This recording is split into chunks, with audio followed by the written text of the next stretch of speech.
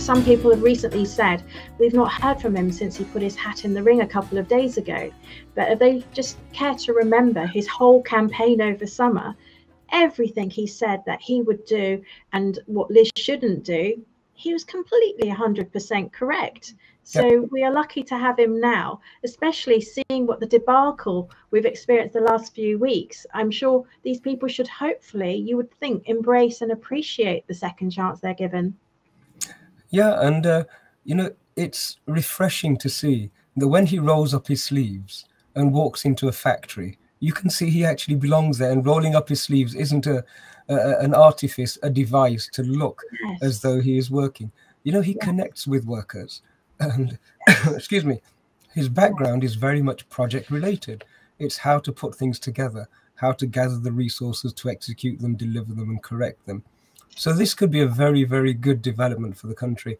And if that happens, my prediction is that we will see a Labour Party split into two.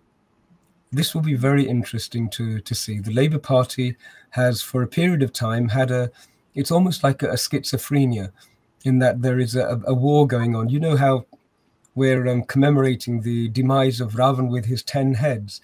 There are some times when you look at the Labour Party and you think, oh my God, there are so many heads there. They're all chattering and they're all pulling away. And I think what will happen is that we will see a polarization. We'll see a separation. We will see a clarification, so that there are certain policies, and the British public will be able to draw clear water between them and then choose accordingly. If the British public wants a left-wing party, it has the opportunity to actually go ahead and select it.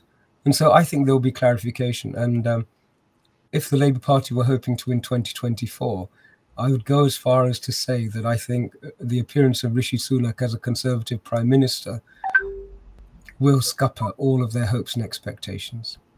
Yes, no, it's an absolutely interesting time, and it'll be good to see what he does.